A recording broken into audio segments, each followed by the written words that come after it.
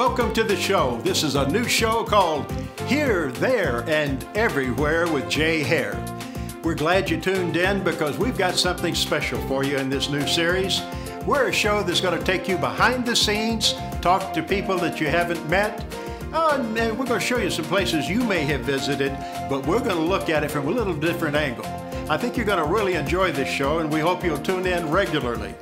I'm going to give you some information across the bottom of the screen on how to contact us because we do want to hear from you.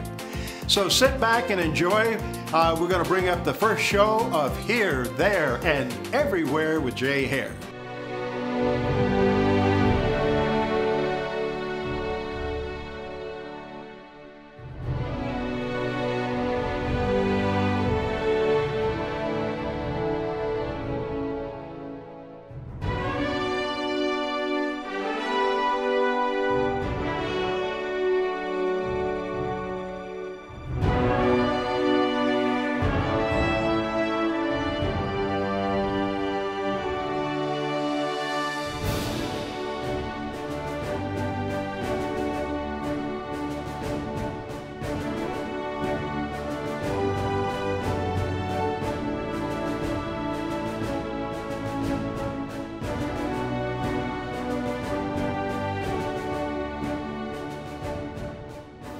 This is called the filming of the Titanic from the bottom up. Now, why are we saying from the bottom up? It's a double entendre for sure. We all know the Titanic sank. But what we're going to be doing is talking to an actor, a background actor who was a featured player in the filming of the Titanic. He was one of the passengers, by the way, who survived. He literally did survive. And he's going to tell us about that. Now, this friend of mine who's with me on this show, his name is Terrence Baxter, so I'm going to bring him on right now and introduce you to him. Good to see you, buddy. Nice to see you, too. Well, this audience out here is going to enjoy what you have to show them, and I know that in preparing for this show, I saw some things and heard some things that are funny. I'm telling you, there's some funny things that happened in the filming of this movie. Now, you were on this movie for how long? About 6 months. And this says it was filmed between 96 and 97. That's right. It's been a few years ago, folks, and we're going to explore that time period that he was there. He played a prominent background character that actually survived the sinking of the Titanic. I did. Well, before we do that, I want to talk about that. Titanic 96, 97, but turn around for a minute. Look at this. This says RMS Titanic, 1912. Now, for those of you who may not have remembered or don't know, the Titanic sank the night of April 15th at about 11:45 in the evening. Well, it actually hit the iceberg at 11:45. Right. It didn't sink at 11:45. No. They experienced that tragedy over the next couple of hours before it actually went to the bottom. But it hit the iceberg at 11:45, and that vessel was not supposed to sink, was it? It was supposed to be unsinkable. The unsinkable. Obviously, it wasn't. Now, this brings up something very interesting. I don't know how many of you realize that the character Unsinkable Molly Brown came from, that saying came from this sinking of the Titanic. Molly Brown was on that ship that evening and survived. And you may recall that movie that Debbie Reynolds made. Right. She played Unsinkable Molly Brown. It's a musical, yeah. A musical, right. Now, actuality, on the movie Titanic, Kathy Bates played the part. Kathy Bates. She was Unsinkable Molly Brown. Right. And you know, I've watched that movie several times, and it took me a while to catch that fact and look up the background on that, but that's very interesting. And the reason she became known as Unsinkable Molly Brown, as fate would have it, years before this happened, she was on another ship that went down, and she survived. That's very interesting. Isn't it? Yeah. Now, Terrence, now you survived. How in the world did a guy on this, because we were told all the men were lined up there and going down with the ship. What happened? Well, I was there with my movie wife, and we were told to get on the ship. And I don't know why they picked us particularly, but when the first officer, who was Lightoller, was running around with a revolver, taking some on and keeping others off, you didn't argue. Well, you played a character. I did some research on the character. His name was Mr. Taylor. Now, let me first of all, before we talk about Mr. Taylor, Terrence, do you swim? You had to bring that up, didn't you? In real life, he can't swim, right? About like a rock. Not that I haven't tried, but. So, hey, they gave him the right character, gave him a cane, he can't swim, lined him up to get in the lifeboat, and here he is. He survived. I'm here. And what did Mr. Taylor, that was your character, That was what my type character. of business was he in, Terrence? Listen to this, folks. Paper products, paper cups, and so Paper forth. cups. Now, can you believe that? Here's a guy, gets into a lifeboat, can't swim really, and in his character, he manufactures paper cups. Now, did that help bail him out? It helped a lot because I was prepared to bail. I had 2 nice paper cups in my pocket. Do you believe that? You'll believe I told you anything. there's some funny stuff here, right? As fate would have it, he plays a guy who manufactures paper cups, gets in a lifeboat, bails it out. Oh, you're too much, buddy. I tell you, it's something else. Now, this movie lot that we're about to take you on a tour of was built down there in Baja, California. Now, Baja, California is really Mexico. It's the peninsula that comes down from San Diego, goes down the coast. Now, the studio was built down, what, south of Rosarito? Yeah, I'm on a mile or two. Mile or two. And we're going to show you some interesting things down there as well. If you're living on the East Coast or in central part of the country, you probably have not been out here to the West Coast, nor even if you have, you probably didn't see what we're going to show you. So it's going to be a very interesting show, and I think you and your family will get a big kick out of this. Now, Terrence, what is it that you're going to start off showing us today? Well, we're going to show the overall view of the studio. Okay. And we're going to a location that they'll show that. I don't think you want to leg it up there, but if you want to, but I think you prefer to go my way. From what I've seen, it's a fairly large lot. The studio lot's fairly large, and you said something about taking us up on the hill to look at it? I will, but rather than walk you there, I want you to arrive there in one piece, not gasping. Oh, we're going to take one of those executive golf carts over here? If we had one, that could be interesting. We don't have one. So All what right. we're going to do is even better. What's that? We're going to use a little movie magic. Okay, I like movie magic. That's what this is all about. All right, pull up your socks, hold on to your whatever, and here we go. You ready? I'm ready. All right. Well, how'd you like that? Hey, now that's the way to get around, folks. I wish you could have experienced that. Isn't that more fun than a golf course? I'll tell you what, it's more fun than walking up that hill back here. Now, ladies and gentlemen, take a look at this studio. This is what we wanted to come up here and show you. We're looking down on the lot, and we can see the Pacific Ocean in the background. Of course, that's supposed to represent what, Terrence? The Atlantic Ocean. The Atlantic Ocean. But who knows, right? Movie magic, Right. right? Absolutely. Well, what are we looking at here, Terrence? Try and kind of point out some things to us. Well, for instance, they have the lake around the ship. Oh, okay. Now, at this point, you can see the division between the lake and the ocean. Okay, so as you see the Titanic out there, it's sitting in this little mini lake right next to the ocean, right? Right. Now, we won't get into more talk about the lake and how it's constructed and everything later, but right now, if you drop we're down there at eye level looking across that lake past the ship, it would look as though we were at sea. You would see no disruption in any way. It's just continuation, it appears, all Wow. because of the angle. Yeah. So that's how it looks like we're at sea at the ocean. And of course, the way we're looking at it right now, they've got the vessel partially sinking. Yeah, They're testing it, I guess. Yeah, it was in a sinking mode. Right. But when you look at that, look, what we want you to see in this movie magic is that they didn't move this ship. We're going to talk about that later, but it stayed right there in that little mini lake, if you will. We're going to go into some detail on this a little later, right? Right. Okay. Now, what are we seeing over here in the distance, right here on the Now, side of the those are the sound stages. See, there's one right next to the other. Okay. How many of them were there? There were 2. 2 sound stages. Plus Now, assorted shops and various other things where they did effects and so forth around it.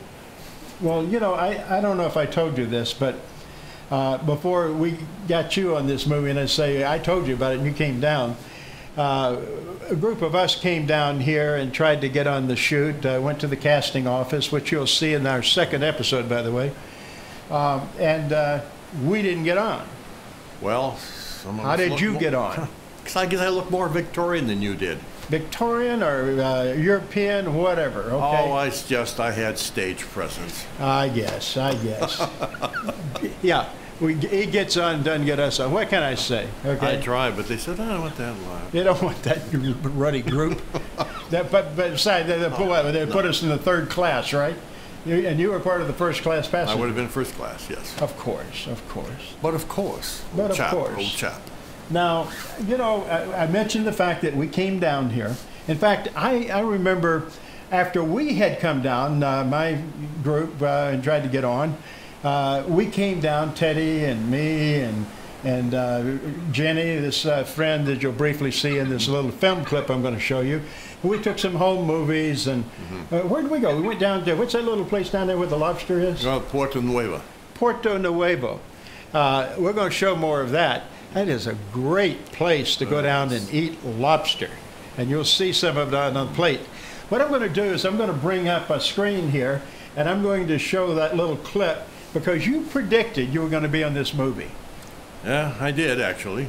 And he's a little bit younger in this movie, but I think you'll get a kick out of it. Just a couple of... bring up the screen. Here it comes. So here we are, Terrence. What do you think? What do I think? I think we're going to be famous movie actors. We're going to be in the Titanic one way or the other if we have to come down and camp on their doorstep. Yeah, you predicted. Now we go and we have some of that wonderful lobster. Look at the food on here. You want some good Mexican food? You're making me hungry. Oh, still amazes me, Terrence, how they made that Titanic look like it was out there on the Atlantic Ocean. But, you know, it was daytime in this shot. Most of the movie was shot in the evening because that's when this event occurred, as we've already indicated. An evening and all night. Yeah. But this is a spectacular view. I'm glad you brought us up here to take a look at this. That's great. We're going to go down and take a look at the lot close up? We are. Now, how do we get off this hill up here? Well, you can take it on, by foot if you want, or you can do it the way we got here. It's a lot more fun. I think he's talking about movie magic, folks. Yeah, but you said it, okay? All right, let's do it. Let's do it. Okay. Hang on. All right. Wow, that was a good landing. Yep. Where are we, Terrence? I don't see you. Okay, well, for one thing, you're facing the wrong way. Turn this way. Oh, my goodness. Do you recognize that? I sure do. That was the stern of the ship. And that was a prominent part of the ending of this movie. It was. That's where Leonardo and Kate both stepped off the stern as the ship went under, along with the cook, who I think was supposed to be about half loaded or drunk. And they all just stepped off the stern as it went down. Well, look how high up that is. I mean, that must have been quite a view for the people in the water. Oh, yeah. And that thing went up and then came back down. And can you imagine being under that if it came crashing down on you? When you watch that in the movie, as I'm sure many of you have, this is an incredible view, I'll tell you that. I'm glad you brought us here to see it from this angle. They sure did go to a lot of trouble to put these sets together realistically, didn't they? Yes, no expense or trouble seemed to be too much. Well, there's some other things I'm looking at as we stand here. What are these sets over here? There's some, what are those, flats? Or? Well, they were the backs. They're something referred to as flats in movies or even stage productions. They're just fronts. They're painted pictures or facsimiles of buildings, and they usually put them at a distance. In this case, they did. And that showed the buildings that were behind the dock area before they sailed. Now, you mentioned that when they sailed, so the ship was at dockside, obviously, for them to get on the ship. These buildings would have been in the dockside scenes, right? That's right. So they just shoved them aside, and now they get ready and they fill that with water? Is that what you're telling me? Well, after they've loaded everyone on, they moved the gantries and the supporting structures, along with all these other scenes, out of the way. Uh-huh. And then filled the what they call, I guess, the cofferdam. I guess we'll talk about that more when we get back to the ship. Okay. Well, what's this building up here? I see like a gantry. Is that what That's one of the gantries I was just mentioning. That's how the people came on board ship. That is the first class passengers. Ah, they haven't moved that out yet. So you think we can go up there and take a look at that? If you'd like, sure. I'm not going to climb up that hill, though. Well, I know it's a bit much for you, but You want to do it the easy way. You're getting into that mode, right? Okay, well, we're going to do it the easy way, so hang on to your I'm ready. whatever. I'm ready. I've got my flight suit on. Are we ready? I'm ready. Yes, okay. Well, this is the loading dock. This is the gantry. The whole thing that all the first-class passengers came on board using this gantry and walked across to the deck of the ship over here. The architecture is so beautiful in that time period, isn't it? Oh, that was very ornate. They did a lot of things. They wanted it to be beautiful and ornate, and just the way that they did things then. And they spared no expense, I guess, and to make it authentic and attractive and with first-class passengers, and they're used to the best. So you must have seen the artisans, the craftsmen down there. They used a lot of the Mexican people. They did. Yes, a lot of them to do the study. They were working on the set all the time, doing things, changing things, doing whatever had to be done. And not to mention, some of my fellow actors were also from Mexico. Well, let's. What I am looking at are these windows and it was just an elegant way to step aboard such a beautiful vessel. Well, you know, Terrence, this gantry is really quite a set in itself. I'm glad you brought us up here. It's been really interesting. I wish you could have seen it in person. It's even more elegant than what you're seeing here on the picture. But you know what? I've got to do some movie magic with you. I want to take you up to the top deck, and there's where we're going to sit up there, and we're going to share your experiences as we sit on the top deck of this beautiful Titanic that's above ground from the bottom up. Okay, and how do you propose to magically remove us up there? Well, I thought maybe we'd climb the stairs and take the gantry across. Well, that's magical. Oh, yeah. Are we gonna, I have a better way. Okay, what's your way? The tried and proven way, which is just get us up there and then we can sit down. I mean, I'm getting a little tired running around through all this. All right. So you're gonna put us up there on the top deck? Yes, I am. Okay, well, let's do it. Now, if you want to climb up the stairs, I'll meet you up there. But we'll just don't do it my way. You warned me out, Terrence. Do it your way. He convinced me. All right. Here we go. Whoa! Wow! It's a good thing this chair didn't go over backwards, Terrence. That would have been embarrassing for you. Right over the rail here and calling the lifeguards to pluck me out of the water. I can just see you rolling on over that. Well, I'll tell you what, that was really enjoyable being out there on the lot and having you show us around out there.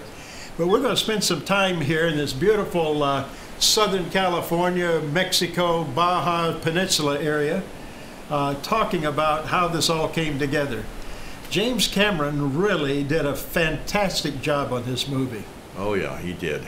And I mentioned in the lead-in to the show that James Cameron and his crew did some fabulous behind the scenes of how he directed it and some of the special effects.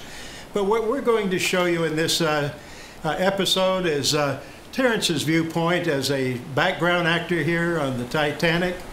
He was a first-class passenger. You worked a lot of nights, didn't you? A lot of nights. You got cold. Long nights. Not unlike the Titanic out there in the Newfoundland area, right? Right. Well, we're talking about the set now. We're talking about that studio in Baja, Mexico, which is on the coast of California, as we said, south of Tijuana, in a town just below a town called Rosarito Beach. Now, you stayed down there. They put you up for 6 months, didn't they? Yeah, actually, I had a apartment right down there next to Puerto Nueva, which is that restaurant town that serves lobster. Oh, yeah, all kinds of food. It's really quite delightful. It was about 7 miles south of Rosarito Beach, approximately. Knowing Terrence, he probably had a penthouse. He talks them out of, he's a background featured extra, and he probably talked him into a penthouse. Well, it was in the top floor. Yeah, that figures. And it had a nice view, looking right out of the ocean. Great. Well, you're something else. I've worked with this guy on various plays and things, and he only gets the best, that's for sure. It's just per chance, Well, I have stage presence. That's what it is. Well, let's get back to the subject. Oh, yeah, These people want to know how we yeah. filmed this. Or they filmed Let's this. let's get serious about this now. Come on. Yeah, let's do it. Let's talk about the Titanic itself, where we sit here on this wonderful deck in this California Pacific Ocean behind us. By the way, they didn't have the Pacific Ocean, did they? No, they had the cold, dark Atlantic. Especially dark and cold up around south of Newfoundland. That's where the whole thing what happened. Well, we were talking about this the other day when we were planning to get together, and you told me some things, and I found it really fascinating that we were able to keep this vessel that we're on in one place on this studio lot. It didn't go anywhere, did it? No, it went nowhere except down. Oh yeah, it went down. No pun intended. Yeah. As we sit here talking about that, there's some really interesting pictures that we're showing you that positions that Titanic in this little mini lake we talked about. Mini lake, yeah, that probably describes it pretty well. I think they were referred to it as a cofferdam. And what's that mean? It was created with a bunch of walls, you might say, mini walls, like what you see on the freeway, those cement K-rails, only these are a little bit higher. And they sealed them to the ground and sealed them together, and then they put water in there, and that created a shallow lake, probably about 3 to 4 feet deep. And that was out all the way, maybe a couple of 100 yards or so, or more, maybe, from the sides of the ship and out from the bow. Well, you know, I have I think a picture up right now that we can show that, in fact, there's a little, one of those little rubber boats that are running around. Oh, yeah, those are called Zodiacs. And what do they use those for? Oh, for moving stuff around. They're taking people back and forth from the boats when we're doing the lifeboat scenes. They couldn't be rowing them back and forth to the dock all the time. So they would pick people up and take them back and forth and whatever they needed them for to get around and maybe move something. So well, they used them. He's out there running around doing a little wheelie, so to speak. Oh, that one scene, yeah. Oh, probably having fun, it looked like. Yeah, they had their moments of quality. We'll be talking about some of those comical things that happened in the background. Oh, yeah. But the K-rails is kind of an interesting concept because the Titanic, as he said, didn't go anywhere but down. And yet they took this Titanic and placed it where, you know, we were on that the walkway that led in. The gantries, yeah. The gantry that we just visited a moment ago. Mm-hmm. All of that was right there at dockside. Where did it go, Terrence? Well, what they did, they moved all existing structure and the gantries out of the area and then flooded that dock area by extending the K-rails around to where the lake they wanted to be, and that's what they did. So it was all done and flooded. You know, how deep was that? Again, the K-rails, well, I should say the lake itself was about 3 to 4 feet. I think generally it was supposed to be about 4 feet. They had to be able to float the lifeboats. And they actually would float in that depth of water? Oh, yeah. And if we weren't too overloaded, there weren't too many people in them, you wouldn't have to worry about scraping the bottom or anything. Because the boats would sink about 2 feet or more, depending on how many people were in them. Now, wait a minute. I don't get it here. Now, if that's 4 feet of water, how could they make it look like the Titanic is sinking in 4 feet of water? Well, movie magic. No, actually, what they did, they created a cofferdam. A cofferdam, a very deep one. They called it a well. And it was about 45 feet deep, right around the ship, maybe extending out 10 or 12 feet from the actual sides of the ship. So from where we're sitting right now on this deck, right out here, next to the ship, was an area that wasn't 4 feet deep. It was like 40 to 45 feet deep. Yeah, pretty much from the 2/3 of the way back, it was deep, and then that was the part that was going to be sunk. I see. And that was on hydraulics, so that the whole front end of the ship set would sink down. And so that part was 45 feet deep. Beyond that, they didn't need it to be 45 feet, so it was 4 feet. Huh. So if you were out there in a lifeboat in that 4 feet of water, you wouldn't have to worry about drowning, would you? No, you could get out and wade unless you're really short, and then you'd have to swim. Now, what the audience may not understand, and I certainly didn't until you told me off camera, is that the ship never moved. It sat static right there in that pool of water, right? It never went forward or backward. It only went down. Yeah, it did it. Yeah. So how did they have it sitting there next to the dock and all those cars and wagons? And I think we've got a shot of that right here. We do have some shots if you want to bring those up. Yeah, let's bring those up and show them what it looked like when the ship was sitting there and the people were actually embarking or loading the ship, loading it with supplies, and they were getting ready to embark on that journey that didn't go so well. No, it didn't have, no. There's a pun there somewhere. Let's see, it didn't go so well, it did go into the well. Okay, yes, that's good. Okay. So how did they bring in where was the dock? I didn't see a dock. Well, once they finished the segment of all of the people loading and all of the preparations and so forth, and they went into the next segment when the ship was at sea, they basically moved the gantry and the related structures and put the cofferdam around that area and flooded it all, and there was about 4 feet of water over that area where where they were loading. I got the dock area. Yeah, so that was a whole big area that was really streets and railroad rails and all they needed, before they left the dock, was that scene, and then when they left, then the dock was no more. They simply moved everything and flooded it, and there you are. And those sets that they had for the gantries, or where people, the walkways that led into the ship, they just pushed all that stuff away. Yeah, it was done with it, so they no longer needed it. So when you're at sea, you don't need all that.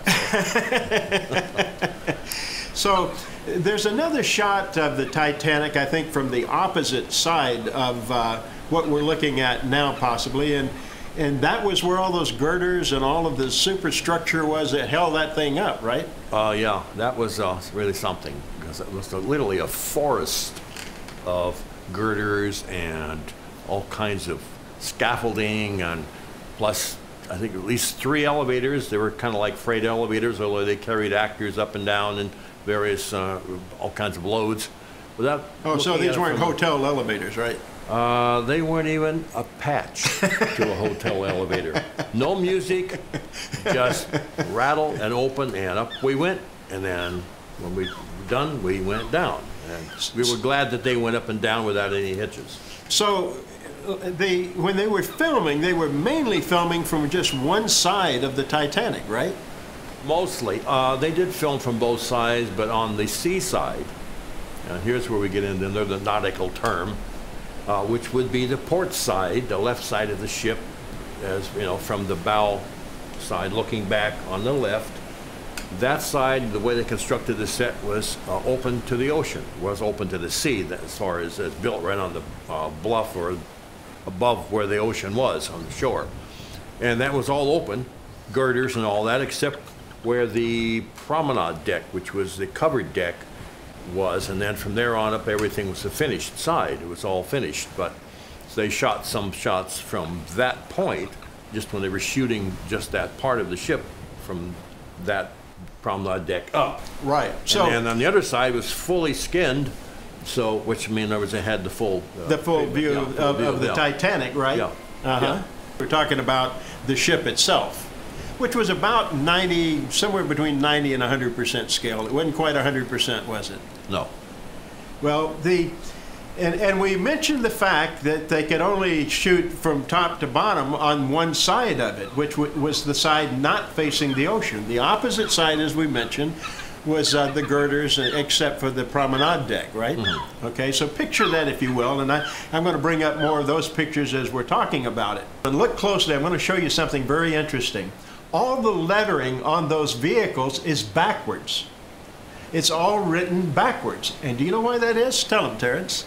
So that when they reverse the film, it would be sailing in the right direction. Ah, so it was only facing, it was facing in one direction, but it wasn't the direction it was supposed to be going when they left. And so to film it so it would come out right, they had to put it on backwards. So otherwise it would look odd. Right. It backwards. So when they left Liverpool, the ship was actually going in a different direction than the way it was sitting on this set, right? I know it sounds kind of like a riddle. It's kind of confusing, you know. How do you explain that? It just sounds kind of complicated. But. Well, let me show a closer shot. We have a shot of a lifeboat, and the lifeboats that were along that side of the ship.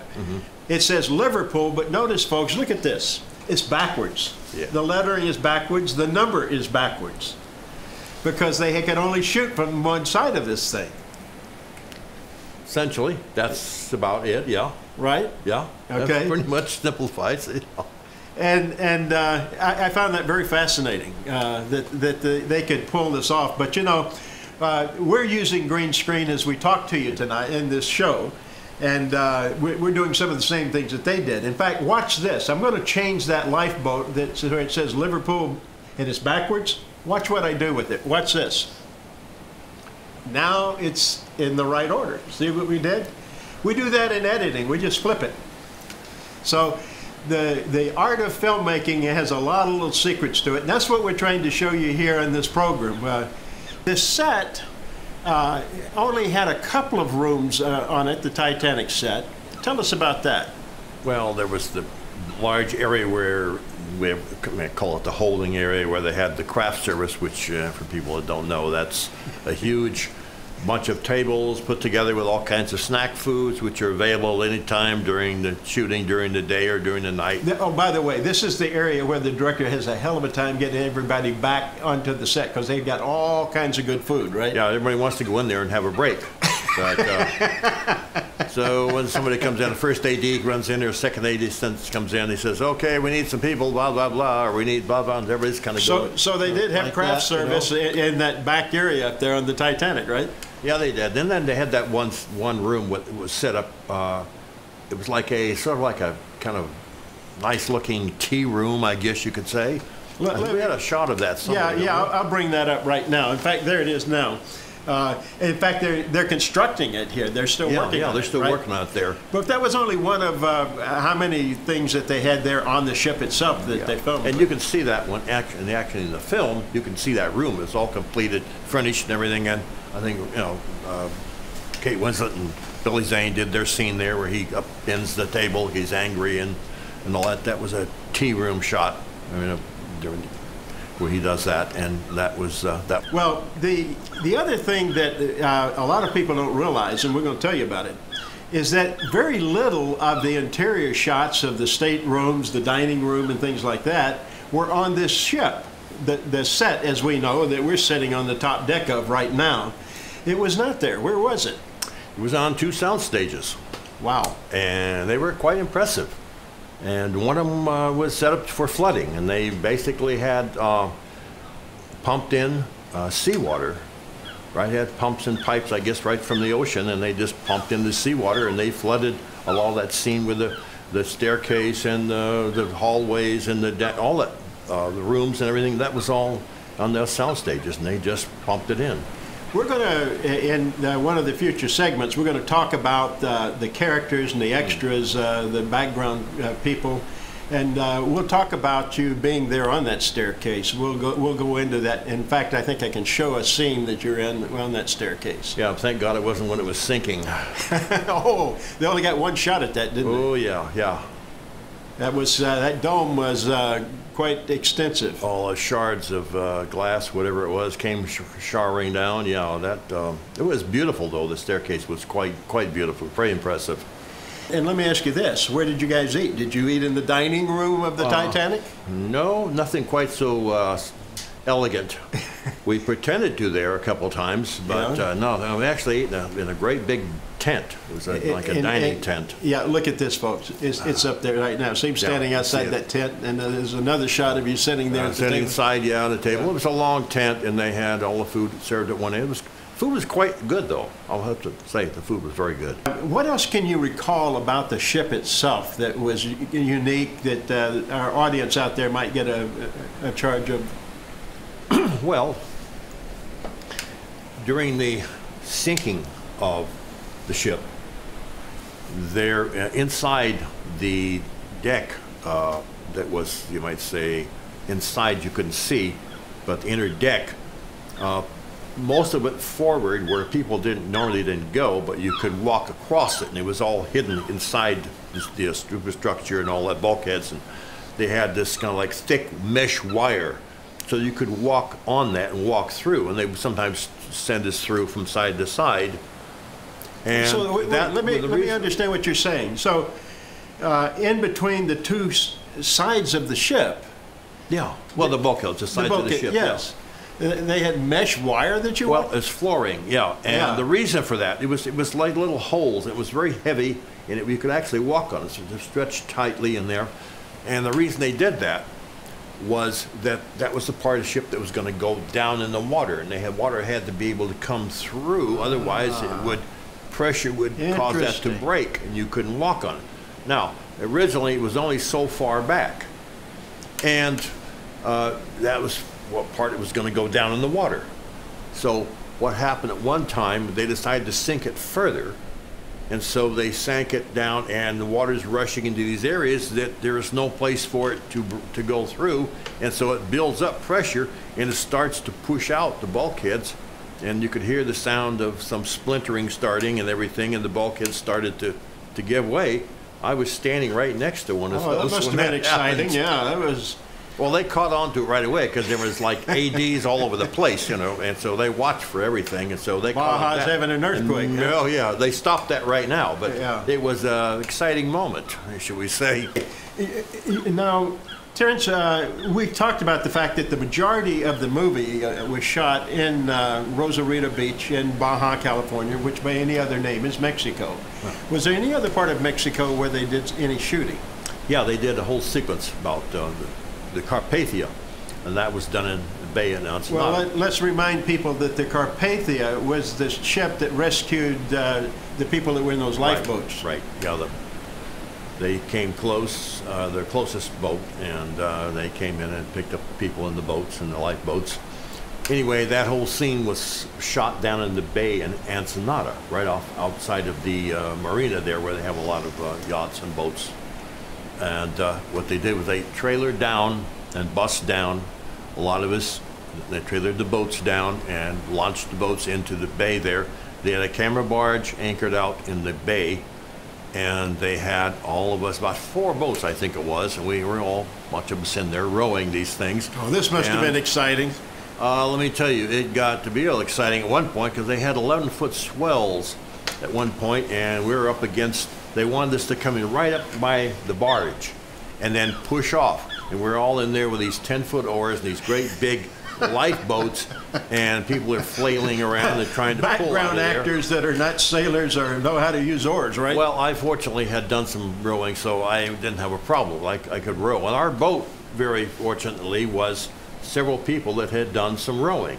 And so we did pretty well, but some of the boats had a rough time. And it was a little touch and go when these waves are coming in and these swells and trying to ram you into the barge, But we managed to survive that and not have any miniature versions of the sinking of the Titanic. So we rode in and out and in and out and in and out, and then we were all trailered and bussed back. As it turned out, interesting, something was wrong with the cameras and the film was spoiled. So they didn't like it, and so in a couple of weeks we all went back down again and did the whole thing all over again. Well, by this time you probably had the rowing down pretty good. I was pretty good at rowing by then, and so was our boat. And I think the second AD was in the boat with us, and but who was the second AD? I was trying to remember her name, Bo something. Well, the first AD was Josh, right? Josh McLaughlin. Yeah. Was he down there? I don't think he went to that one. No, no, that was not. But she was kind of there, and of course the second unit was down there, the camera barge. Anyway, so we did our rowing for most of the day down there, and then by the time to finish, we were feeling pretty good about our rowing because we seemed to be very proficient in our boat. So the boat decides, let's not be towed back by the Zodiac boats, which is these little inflatable boats with the outboarders on them and everything.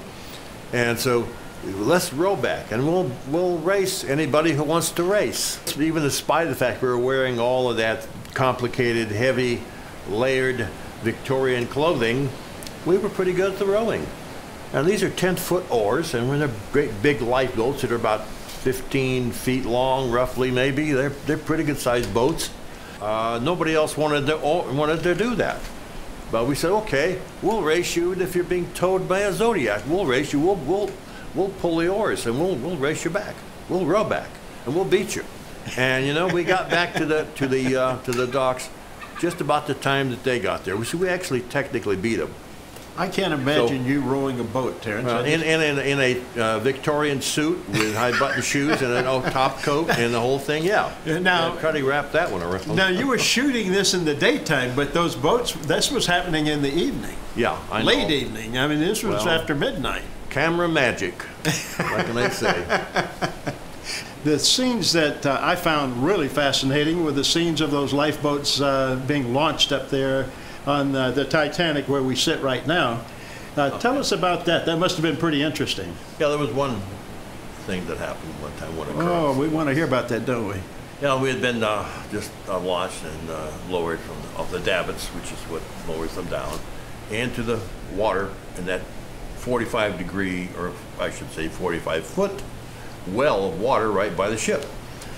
So as we're unhitching the davits and the cables and everything and trying to unslip these oars, which are 10 feet long, not light, and a bunch of people that didn't really have much experience doing this, and they were laid along the center of the lifeboat. Yeah, you know, Terrence, let me bring up a picture of one of those lifeboats being launched. You can see the, show them the oars. You see, we're looking down kind of at that, and you can see all the oars along the center, and right in the very center is a long piece of wood. It's actually a sail, a small furled sail. And so that is there with the oars. So it was all kind of wrapped up together. So you have people are not used to doing this, trying to untangle all of this stuff and get these oars up and out 10 feet long into these oar locks, which are the little metal U-shaped pieces that go into the side of a boat when you're going to row it, for those of you who don't know. And we're trying to do it. Some people don't know what they're doing, a lot of them. And to make it even more complicated, we had, of course, Josh McLaughlin, which was the first AD in the boat, in disguise, with a radio, talking to James Cameron, who was up on a camera platform, hovering above all of this, taking this in. Let me show one of those camera platforms. They used high cranes with platform hanging off of it, and the camera crew was up there dangling from that, shooting these scenes. Yeah, it was very curious. Yeah, pretty interesting, huh? Yeah, you can see them up there. See that camera up there? Yeah.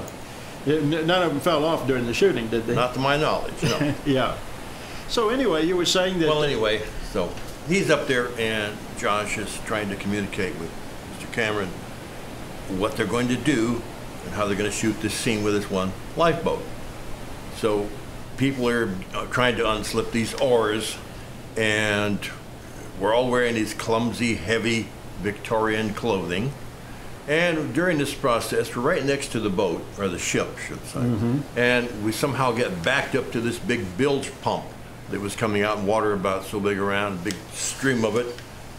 And they start filling up the boat, and they got everybody in that end of the boat. So wait a minute. You guys are coming down in this lifeboat, and you come by this big pipe that's shooting water out at you? Well, actually, we're in the well, the water, and we had disengaged from the cables and so forth, and trying to get this thing out and away from the side of the ship by getting these oars loose. And people were having a terrible time trying to untangle that. And in the middle of that, we got drifted up under this bilge pump. So that's pumping water all over about 4 or 5 people, getting soaked literally in like in a waterfall. So what you're saying is you guys were right there under this big pipe shooting water out, right? Yeah, they call it a bilge pump, and it was round, and it put out a lot of water, and it was going right in. Well, we backed right under it when it was putting out a maximum amount of water. And the oars are flailing all over the place, and the boat is filling up, and fast with water. He's down in the bow of the boat, the skies trying to talk and coordinate the boat with Cameron, who's up on the taking pictures. Right. And everybody down here is having a terrible time with the oars. So the thing started to get filling up, and Josh is down there, and the friend that was mine, well, the guy's on the picture, is right there, and he loses his balance in all this water, and he falls over on top of Josh. He can't. And Josh is saying, "Get off of me," you know. And Cameron's saying, "Are you there? Are you there?" And they're trying to talk through this, and we're trying to get pushed away from the side of the boat. Finally managed to do that. A couple of guys were near the rear of the boat where they could actually get at the boat, managed to push away from the thing. Meanwhile, it was like, good grief, we had Zodiac boats coming over with siphon pumps to you might say, take the water out so we wouldn't sink. And they were saying, "Hey, you guys could sink," you know. So, but it wasn't, you know, they wouldn't let that happen, of course. They were over there right on top of it, but the whole thing implied, you know, that we were. Well, I've got to ask you something. Now, I joked at the beginning of this episode about the fact that you can't swim in real life, right? Yeah, but I came close to learning. I bet you did. 45 feet of water, the boat's sinking, really. Wearing the stuff I had to wear in a top coat that when wet must have weighed about 50 pounds. I don't know. So here your costume's getting drenched. So for retakes, what did they do? They put you in a dry costume, or did you say the heck with it? We got that shot, and then they took us over to the outer edge of the cofferdam. There was a large tent over there they had set up to kind of, it was very, very warm, and they would get us in there, kind of cool, warm us up actually, and try to dry out some of the clothing, but then back into the boat and back again. You know. Do it all over again. Well, as I say, you're playing the character who was really one of the men, and of course your movie wife. What was your name again? Elmer Zebley Taylor. Oh, Elmer Zebley Taylor. Well, nice Victorian name. Well, by chances it would have it, what was your job? You owned a company, right? Well, he was the owner of a paper company, paper products. And you were joking before to me about what, too bad we didn't have paper cups and they get bailed out. Well, maybe in that lifeboat scene, paper cups wouldn't have been enough. I don't think so. Oh, man. No, if they had to bring a boat over to pump the water out, I would say not. Zodiacs came over with those siphon, those pumps, and started trying to pump us out so we didn't go down. Well, and the other thing, ladies and gentlemen, that I want you to see, watch the movie again. Watch the scenes and pay attention to the background actors, and you're going to see Terrence lined up there like #1 to get in the lifeboats. Now, Terrence, they had said, and there was an officer standing there trying to keep the men back because the women and children were supposed to be in those lifeboats. And so here you are getting in the lifeboat. What's this all about? Well, basically, I was there saying goodbye to my movie wife because I figured, okay, I guess it's bye-bye forever. Yeah, right. And, of course, the first officers, there was a couple of them running around, and they were armed. And I think it was Lightoller and Murdoch and somebody else. Anyway, they were kind of trying to keep things under control because people were panicking. So I'm standing there with my movie wife saying goodbye, and they decided that we were both going to get in the boat. It's get in the boat. So I'm going to say, well, oh, no, I'd rather drown. So I got in the boat. Jumping ahead of all of these women and children to get in that lifeboat. Well, I didn't really jump ahead. I was actually told by one of the ship's officers to get in the boat. You look at the argue? Well, you look at the movie, and they're sitting there with a gun in his hand saying, "Don't you dare get in that boat. You're a man. Let the women and children in." He was telling me to get in the boat. Meanwhile, here's DiCaprio and Kate Winslet running around trying to find a boat. In fact, she got out of one of the boats. She did. That was her choice. And so they're trying to find a boat to get into, and you probably had their seat, Terrence. I don't know. That kind of like casting me is the heavy there. I just follow the guy when the gun points at you and says, "Get in the boat." You get in the boat. This is movie making. You know darn well they didn't have bullets in those guns. They had blanks. You ever been shot with a blank? You know that hurts. Anyway, they for the sake of the movie, they told people who they wanted to get on the boat and who they didn't. And I would just stand there saying goodbye to her, and he says, "Get on the boat." So I said, okay, I'm not going to argue. I don't know if you're going to buy that. I'm certainly not buying that story. You know what I'm talking about?